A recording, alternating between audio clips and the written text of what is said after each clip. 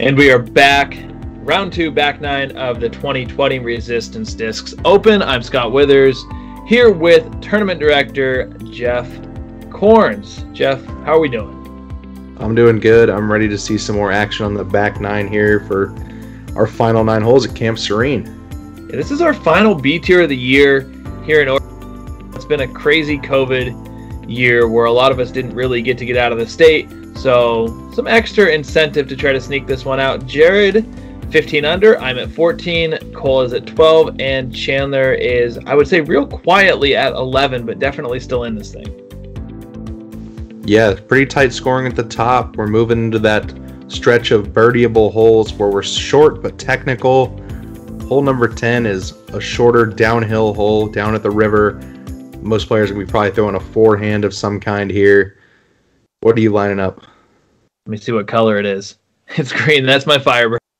If I threw Firebird or Invictus, but I did go Firebird, and it's not a full throw. Not even close to a full throw. You're just trying to like chop it off as far right as you can while still avoiding the trees, and that's how you get a putt out of it. Chandler, going back to the extreme, I think?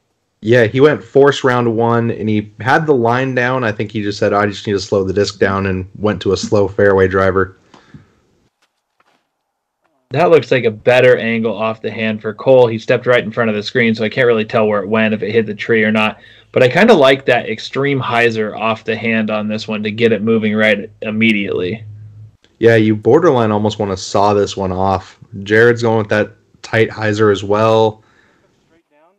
I don't hear anything, so... Yeah, I think he's good. We watched Andrew Nava in the first round go inside of the last tree that you have to beat and end up literally right next to the basket. Chandler figured that he's been in the creek once already on this casual water. He might as well do it again. Okay, Jarod a little short, but he's not scared of this putt. Yeah, probably got caught up in these Guardians here, and... Oh, it just doesn't get the skip off the cage and in. Down goes Jarod. Down goes the hat. Out comes some words. And he's going to take a par. Yeah, he was probably hoping to bounce back from his bogey on hole 9 to finish the front. And you're going, staying on the hot pace, picking up another birdie. Yeah, I'm pointing to who's next, but that putt felt good. Knock it down from 25. Pick up a hole I didn't get last round. Chandler's going across the creek again. It's so muddy. It's hard to get your disc out of here, but good par cleanup. Cole, this is his drive, I believe, and that off the, or off the tee, straight hyzer out of his hand really did work out for him.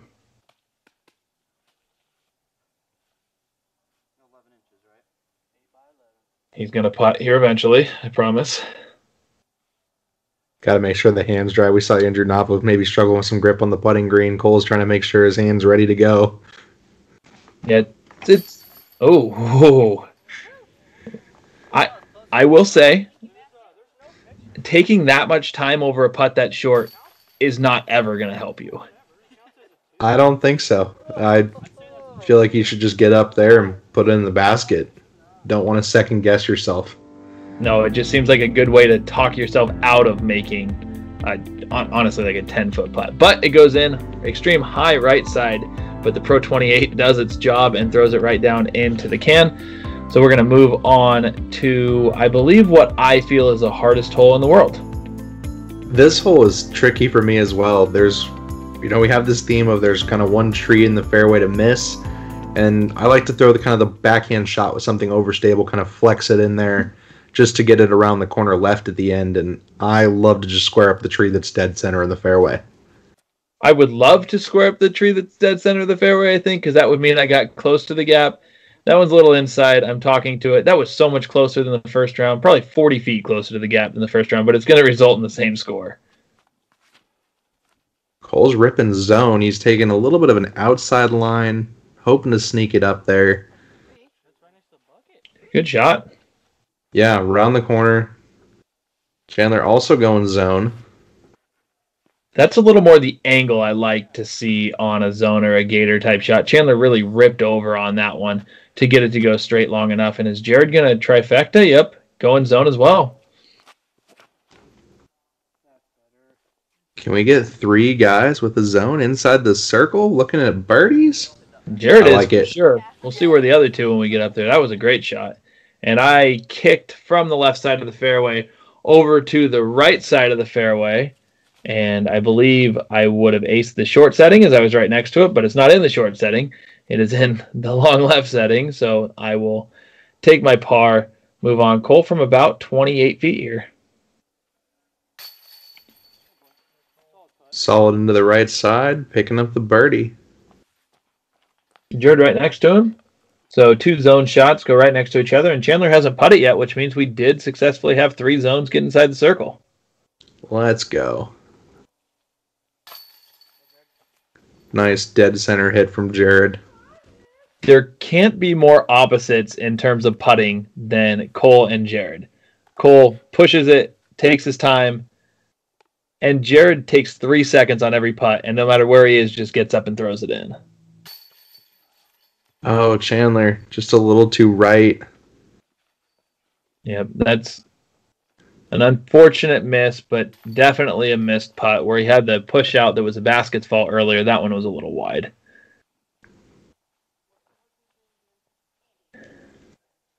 Hopefully no Serene putt from you over here. Looks unobstructed. Nah, we're good. It was close enough. But not necessarily a hole that you have to birdie, but one at 250 feet. It's a little uphill, but you would like to birdie, and that gives Jarod a 1-shot lead back, although this thing's so far from over with how many holes we have left. And then we know that we're going to Dexter for the 3rd round. So you think Camp Serene's wooded. There's some sections of Dexter that make Camp Serene look like it's got gigantic gaps. Yeah, Dexter's going to definitely bring some new shots into play. We're also going to be able to finally get the live scoring going out of Dexter since we'll have cell service. So you'll kind of be able to see where everyone else is at during the round. We played a Sal's event last weekend, and I had to keep score on paper scorecards, and we were all talking about the last time anyone had to do that, and we had to here at Resistance just because there's no cell service out at Serene. But we move on to hole 12. This is the extremely downhill, extremely far left with only one route to get there. We're going either mid or putter here. I'm trying to throw, well, I don't know if you consider that trying to throw anything. I let the chariot out of my hand and it went forward for a little bit and then kicked right, but that was terrible. Yeah, even though this hole is very left turning, you still want to play the glide on the disc. Something very overstable could dump out too early. And Chandler is kind of in no man's land in the middle of the fairway. Chandler hit the gap and then hit a tree. I'm going to be pretty close to him, actually. I did not hit the gap and then hit a tree and kicked directly right. He just left himself a lot more than you want, though.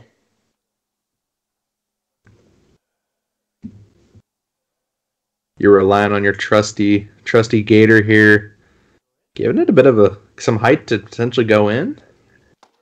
Yeah, so important on these wooded courses to have the ability to take an overstable mid-range / putter, whatever you want to consider a gator, or like a zone that these guys are all throwing, and throw it for him because you can look at your target the whole way, and you're essentially just playing catch with whatever on the ground you want to throw it into. Chandler's looking to save his par here after a mistake on the approach. He's a little bit right side again on the basket. Yeah, you saw him reset, which is not like Chandler, and you almost wonder if the putting is a little bit in his head at this point. Jarod never resets and is trying to determine, I don't know, who's out, or I don't know, he's definitely doing some talking in a fun way going up to the basket, but really good putt there. I'll pick up the gator and tap it in, and we're going to move on with a whole bunch of pars on this hole. Oh, a bogey for Chandler. One bogey, one birdie, yeah. So averaging the par. That's kind of crazy for Jarod's drive to get as far back there as it did. Yeah, that's pretty, it's really stretching that backside area. Got some good carry, I guess, as we move on to hole number 13. Hole 13's fun. It's a really cool little hole. Yeah, it's got some technicality. It's pretty easy to crush this one long. You kind of have this, it feels like some of the prior holes, but it's definitely significantly shorter. You have this pretty tight gap, the river running down the middle of the fairway. Jarod's going Raptor, I believe, here. Yeah, that looked good. I am going to make a correction from the first round and throw Gator instead of Firebird. We'll see if Colin knew what. I assume this is a zone. Yeah, it's a Brian Earhart Tour Series zone from Cole. Okay. It makes sense. It's the right disc for this hole. Yeah, I'd like to go zone on this hole. Just try to poke it down that gap, and it kind of just starts fading right at the right spot. And this is my cheater disc, the Gator that I can throw on any angle at all, and it's going to do the same thing. It's the right speed for this at 220 feet. So once the adjustment was made, I knew I had a better chance to birdie with that thing. Chandler going with the only disc as stable as my Gator that anyone's carrying, and that's at Z Extreme. Looked pretty good, maybe a little right. A little long right by the looks of it. Like I said, it's really easy to fly one by, and you're coming back putting onto a mound here, and that's a great birdie conversion from Chandler from outside the circle. Yeah, good bounce back after missing a couple putts in the last two holes, but he's a great putter. He took second, probably should have been first in the Disc Golf Pro Tour virtual putting challenge that we did at the start of the year, so you know the guy can put the disc in the basket. Yeah, with these disc catchers out here might be catching a little bit better than the Chain Star Light. He was slamming the putts in the virtual putting invitational. Cole's taking his time again, making sure he's converting these tester putts. And converts that one. Again, short putt, takes quite a bit of time to get ready for it, but that one looked like a more confident stroke when he did decide to throw it. Just comes in and pops it in for birdie. Right, no time. No time from Jarod, and I take a little more time than Jarod, but I'm also not going to stand over this putt for a tremendously long time here.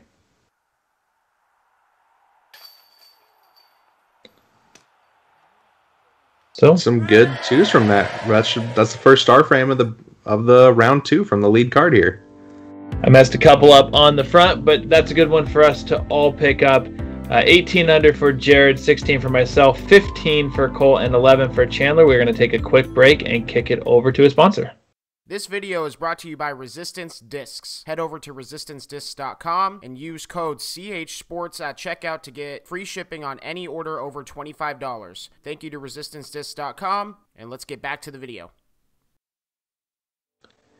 If you guys haven't, definitely get over to resistancediscs.com and check out everything that Jeff has in stock. He gets very, very sweet stuff from Discraft. So anytime that you need Tour Series stuff or other swirly star, or I guess swirly ESP discs, he's got a bunch of them in stock, so definitely check that out. We move into the par 3.3, I'm going to call it, because it's closer to a 3 than a 4. 350 feet. There's two lines to take. You can go the left gap like Jarod tried to, or you can play the very conservative play and go through the right gap like Cole did. I would say 80% of the pro field's going for this left gap, trying to throw a straight shot and then just get a little lucky. Nothing off the tree from there. Something to be pretty stoked about. I loved that out of my hand. I thought it was right next to the basket, and as you get down towards the green, there's a few just random trees, and I caught one of them to not have a putt. Chandler didn't catch any of them, was basically on the same line, but he threw a driver that faded out where I threw a mid-range, and if he's not past the basket, he's absolutely parked.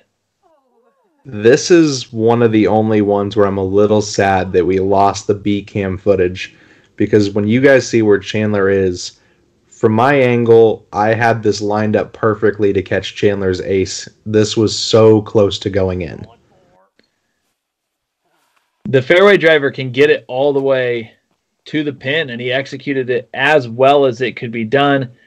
Jarod got knocked down twice and is going to end up tapping in for par, which on this hole does feel like a bogey.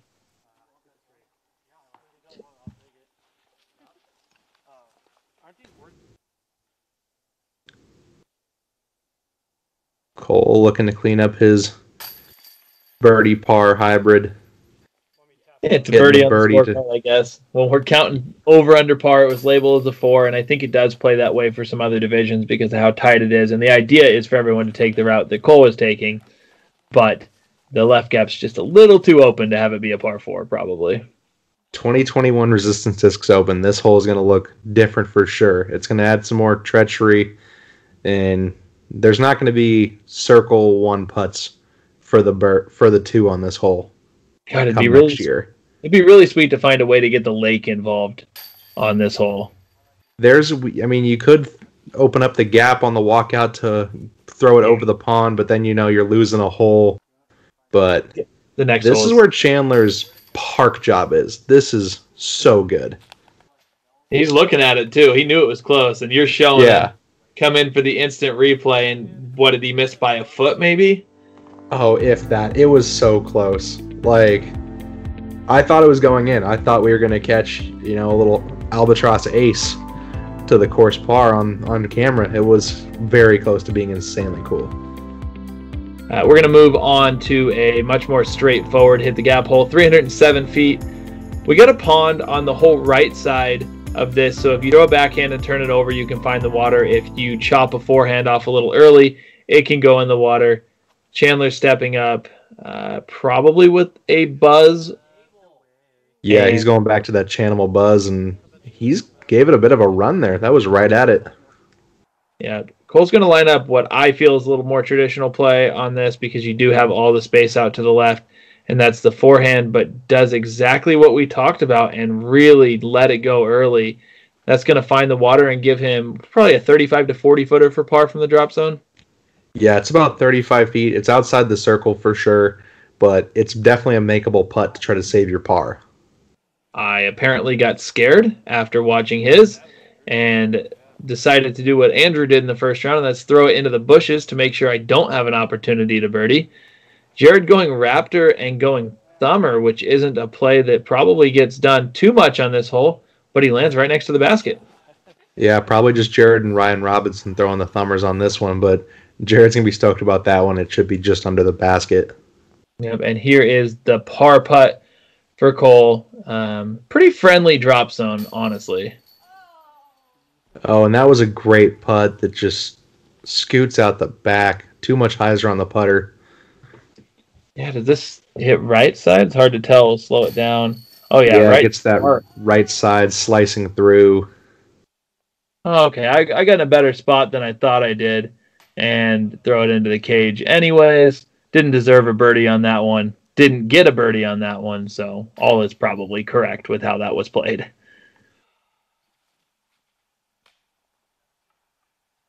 Great thumber by Jarod. Yeah. I remember in practice he just kept throwing different shots at this, and then he asked me how long it is. I said, it's just over 300 feet. And he's like, cool, that's about all my thumber goes. And he threw a thumber and put it right into the basket, and he said, I guess there's my tournament play.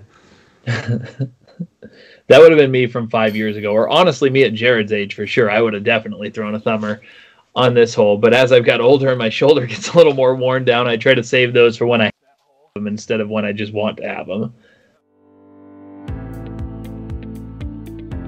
A variety there, a couple twos, a 3 and a 4, and we're starting to separate just a little bit again. 19, 17, 15, and 14. And now we've got 3 birdie holes coming up to end. You really want to get these next 2, and then 18's a little trickier because it's short. But this is as much of a you have to birdie this hole as anything else out here.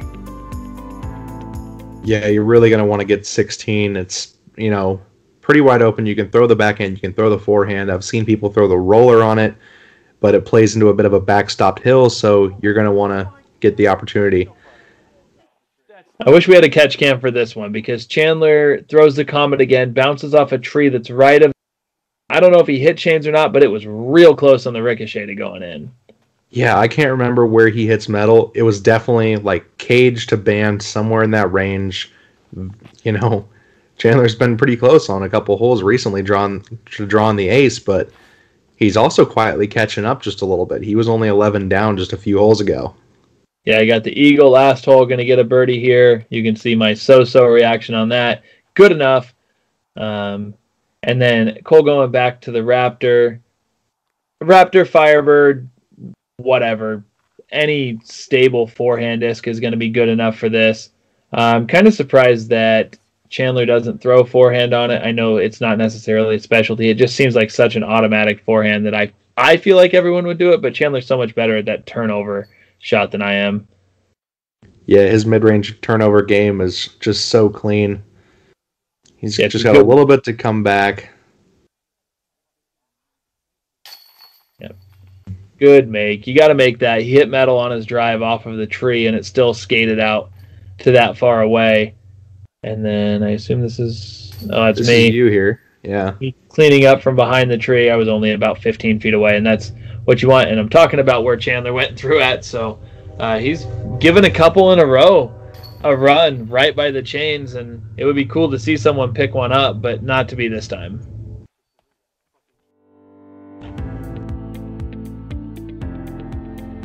Yeah, you guys are out here putting some work in on the scorecards, flirting with those hot round one scores. Yep, we've eliminated the fact, or likely eliminated the fact, that anyone's going to catch the 12 under that Jarod had in the first round, but 7, 7, 7, and I'm at 9, so pretty good out of the lead card. Absolutely. We're coming up to hole 17, which is a little bit of an unorthodox hole. You've got to hit this double Mando gap, but you have to throw it over these trees where you can just see the basket through that tiny gap. So a lot of players are going to try to flex one to get it to move one way and then have some time to fade out, or just throw a straight shot that helicopters down onto the basket. Yeah, Chandler a little high on his. Mine was honestly a little low, but thankfully I threw it through the 4-foot gap when you throw it that low. So it's going to get a pretty legitimate birdie putt out of it. Chandler's going to be quite a bit short left, I would imagine. Colgo and Luna, and that's turn. The danger with throwing a putter here is if you do yank it over right, it might not come back. Yeah, as we kind of saw in round one, there is thick rough behind the basket, so you can get yourself into a danger zone. It's probably a good thing that I was down there spotting / doing catch cam, pretending at least to. Yeah, that was the best shot of the bunch. In my mind, what Jarod just did there. Chandler, this is makeable, but it is outside the circle. Oh, that was close to going in and keeping his hot streak going. It'll scoot out to 15 feet or so. It took us a little bit to find Coles. Once we did, he decides to pitch in a forehand. I was standing right behind him, and there was no line there. That was a pretty incredible out. Yeah, that's a wild toss. I mean, just really throwing in a prayer, and let's see it again. Yeah, you're right. It was a complete toss-in, just trying to get out of the stuff. He's a big kid. You know, he's over 6 feet with long arms, and it was taking everything he had just to reach out to that path to flick one, and it happens to find the bottom of the basket. So cool highlight for Cole there. Yeah, that's a sweet one. And you can tell by his reaction, it wasn't a make that was on purpose, so to say. It was one of those prayers, throw it up, and if it happens to go in, it's almost like banking in a free throw. Yeah. Wow, and the fact that you went long after poking through all that stuff. Yeah, I didn't hit anything on the tee. It got through completely clean, and because it was so low, it had all its momentum going forward. Like we said, Jarod's drive was the best of the bunch. Somehow we snuck 3 birdies out of that, and then Chandler almost dumped his putt in. So now the card's stretching it out to 10 under, 8 under, 8 under, and Chandler still at 7, but starting to put things together. And we got 1 hole left. At this point, we kind of know that seeing, whatever happens on hole 18 happens, but we're likely to be playing in a very similar card tomorrow as well. Yeah, we did see 8 unders on the entire chase card to start the round, and then even 8 unders going into the third card. So people were tight between you, Chandler, and Cole starting the round, but we'll have to see if everyone else kept up that pace, if anyone bounced back. But you guys just want to finish this round strong. Yep. Hole 18, 200 feet. I'm going to take this wide right gap. I took it in the first round, then had a putt go through. You got to make sure the left foot's off the ground because it's off the tee pad, but the right foot's inside of it. Using all your angles. That one sneaks up there and has a putt. Is Cole going straight? I think he's going to flex it with the zone. Asking for it to come back. And yeah, I don't know why. maybe it's just the way I throw. I don't like this line at all, and I don't think it worked when people tried it today. It's there, though, and you can see the basket through it, and I think that's what makes it really tough to not take that gap, but a little bit of a sucker gap in my mind. Yeah, it's definitely tough. I somehow, during, inventing this hole and practicing it and playing it, I aced it on my first go-through, going down the left side, which, kind of a fluke, it felt like. But, it's designed to be there and give you an option if you want it. The thing I worried about with the left gap is exactly what some of these guys are getting into, and that's if you don't hit that gap. This is not a normal disc golf hole. Nothing had been done other than James carving out a path and doing a ton of work in what the fairway is. But if you got off the fairway, this isn't where discs are being thrown at. No one's trampled any of this stuff down. It's, it's really, really thick off of this little 10 or 12-foot path. Yeah, Jarod threw maybe just a little bit too high on his approach. He clipped something, kicked him to pretty far, and as Jarod's confident putting goes, he sent himself deep too. He's going to have work to do to clean up the bogey. Yeah, Chandler, good putt, good birdie, going up the straight gap. He did get clean. Jarod's still probably edge of the circle here to save his 4. And that's not really a video edit. That's literally how Jarod putts. He steps up immediately and throws it in on hole 18, to finish a round. And now I've got a putt to actually take the lead from Jarod going into the final day.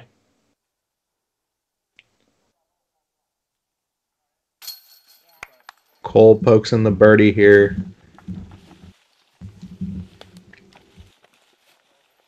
And you've got that similar spot where you spit through on round 1. Is it going through your mind at all? I'm sure it is. Or maybe going through my mind is the fact that this basket owes me one, so just toss it in. There's no way it's spitting me out 2 rounds in a row.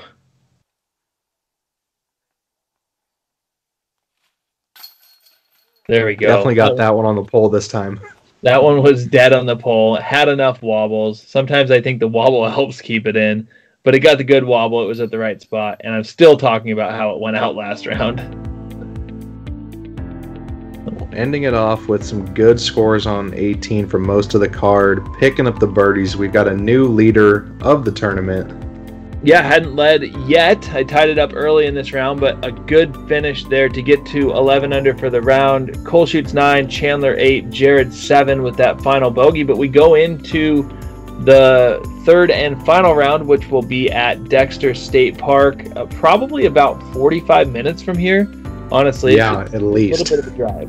Yeah, and it is another wooded course, which is kind of staying with the theme of this, but you can see that James Moore will actually be joining us with the 10 down, and then Ty Love from the Bend Redmond area shoots 13 to reset that record. But thank you guys for tuning in, and we will see you in round 3.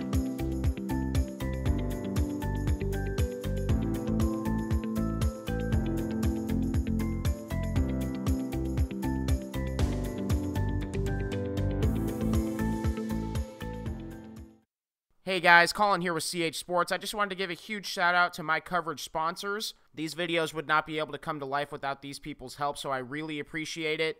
There's plans starting as low as $3 a month, and every single dollar helps grow the channel.